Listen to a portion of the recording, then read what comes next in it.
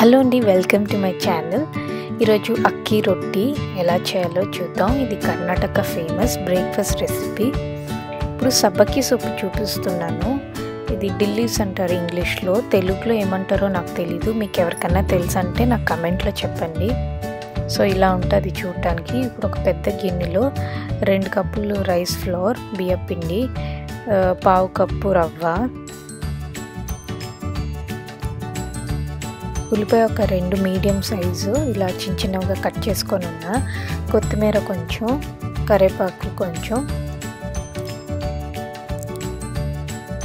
పచ్చిమిరపకాయ ఇలా చిన్నగా కట్ చేసేసుకోండి. అండ్ నేను సబ్బకి సొప్పు అని చెప్పాను కదా, అది ఇలా చిన్నగా కట్ చేసుకొని దీంట్లో వేసుకోవాలి. ఇది ఒక మంచి ఫ్లేవర్ ఇస్తుంది. జీలకర్ర 1 స్పూను, ఉప్పు రుచికి సరిపడా. మీకు సబ్బకి సొప్పు కనిపించకపోతే మునగాకు వేసుకోవచ్చు, చిన్నగా అలా కట్ చేసుకొని.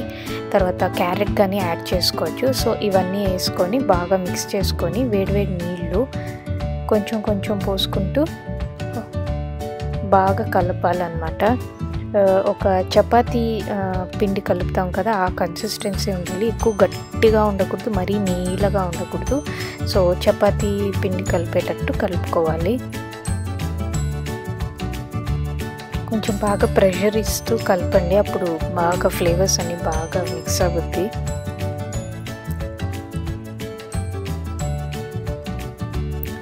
సో ఇలా కలిపి ఇలా బాల్ సైజ్ అంతా, ఒక పెద్ద బాల్ సైజ్, చిన్న బాల్ సైజ్ అంతా తీసుకొని తడి గుట్టపై మీద ఇలా ప్రెస్ చేసుకుంటూ ఫ్లాట్ చేసుకుంటూ ఒక రౌండ్ షేప్ తేవాలి.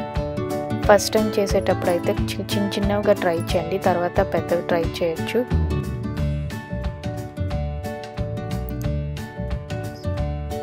ఇలా ఒత్తుతున్నప్పుడు ఏమన్నా లైట్గా ఏమన్నా అంటుకుంటా అలా వస్తే జస్ట్ ఇలా టచ్ చేసి ఫ్లాట్ చేయటం అంతే. సో అప్పుడేం టెన్షన్ అవ్వద్దండి. వేడి పెనం మీద కొంచెం నూనె వేసుకొని ఇది తిప్పి ఈ తడిగుడ్డతోనే తిప్పేసి సైడ్స్ అంతా కొంచెం నూనె వేయాలి. ఒక 1 స్పూన్ అంత వేసుకొని అక్కడక్కడ ఇలా హోల్స్ ఇలా చేయాలి. అండ్ ఈ హోల్స్ లోపలను కొంచెం నూనె వేసుకోవాలి.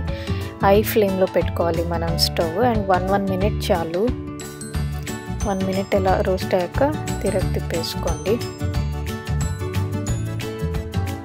ఇప్పుడు 1 మినిట్ అయింది కదా, మళ్ళీ తిప్పండి. అండ్ సైడ్స్లో అంతా కాలకపోతే జస్ట్ అలా లైట్గా అలా ప్రెస్ చేసుకొని బాగా రోస్ట్ చేసుకోండి. మరీ ఎక్కువ టైం ఏం పట్టదు, కొంచెం ఇన్స్టెంట్గానే అయిపోద్ది.